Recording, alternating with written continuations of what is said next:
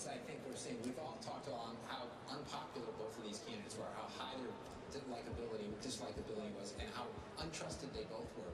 What it looks like has developed is that voters would rather go with a flawed outsider than a flawed insider. That seems to be their decision. They know that Donald Trump's flawed. They know he isn't temperamentally ready to be president. But instead of going somebody they didn't like as the insider, they went with the outsider.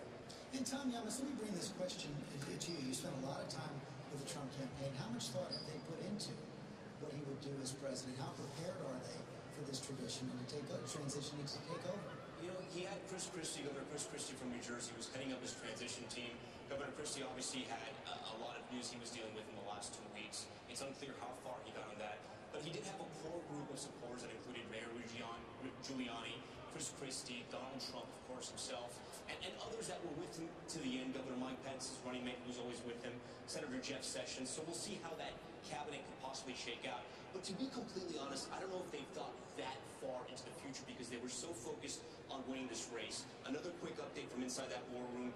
They're now high-fiving each other, Trump family members with the staff. It looks like they're almost celebrating a victory tonight. Front on the preparing for the what comes next front. I mean, we were joking, the press corps that covers her, that they had essentially started measuring the drapes. Let's just